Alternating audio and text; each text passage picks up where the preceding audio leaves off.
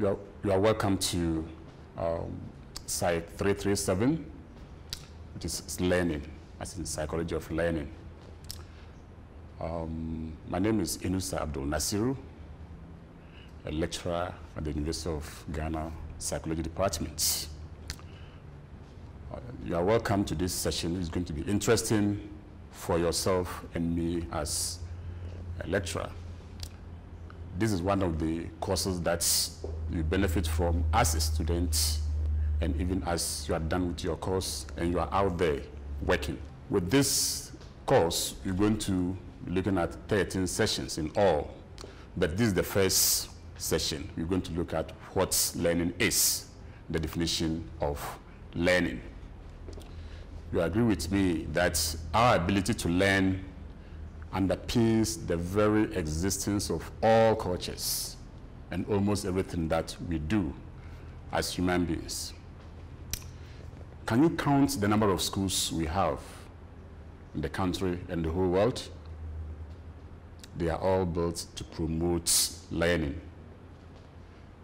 And industries all over the world depend on the ability of humans to learn when they are training their human resources.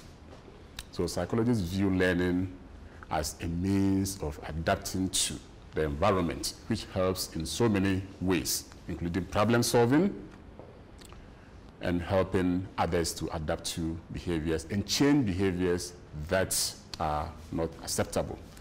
Generally, learning is a process that depends on experience and leads to long changes in behavior. So this is the session overview. The objectives for this session, we have 3 key objectives. We expect that by the time we are done with the session, you will be able to understand what learning is and what it is not. You get the difference between what learning is in terms of psychology and what it is not. You will also be able to understand the classifications or different types of learning that we talk about in psychology. You will be able to also differentiate the various conceptions of learning as far as this session is concerned. And to be able to do that, we have outlined the following topics which we are going to be discussing. Topic 1 looks at the definition of learning. We're going to define learning. Topic 2 takes you through what learning is not. There are some misconceptions about what learning is and what it is not. And there are some situations that resemble learning. We're going to be differentiating between that, letting you know what learning is and what learning is not.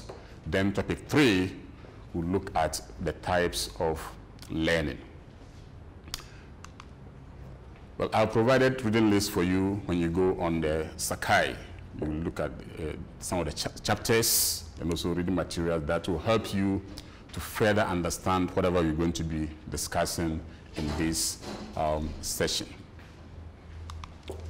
Thank you very much. So we're going to start with topic 1, the definition of learning. The definition of learning. Learning in psychology can be looked at as a relatively permanent change in behavior that occurs as a result of experience. This is something that most psychologists have agreed on. Look at Theory 2000 defined this. Relatively permanent change in behavior that occurs as a result of experience.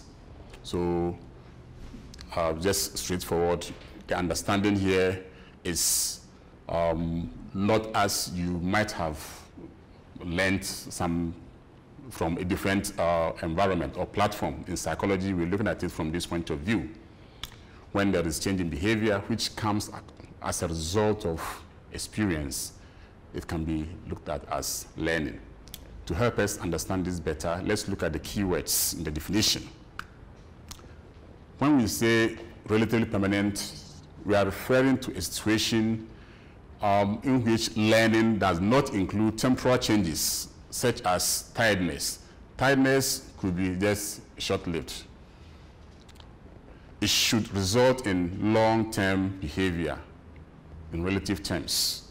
So learning due to experience should lead to behavior change, and this should be long-lasting relatively. Of course, not permanent, because in some situations, what is learned can be unlearned. You'll get to know this in subsequent sessions. So the important ingredient here is relatively permanent. Then another term is change in behavior. Learning can mainly be inferred from observable behavior. It can be inferred from observable behavior, behavior that can be observed. In essence, in order to know whether learning has taken place or not, you have to compare the behavior of the organism or the person or the animal before the change and also after. That you will be able to know whether there is change in behavior and whether it is permanent or not. Experience is something that should happen to you in your lifetime, usually involving interaction with your environment. So every time you interact with the environment, you gain an experience. And this experience, depending on the individual characteristics, can lead to changes in behavior. And this is what we are referring to as what can cause learning. So learning can take place only through experience.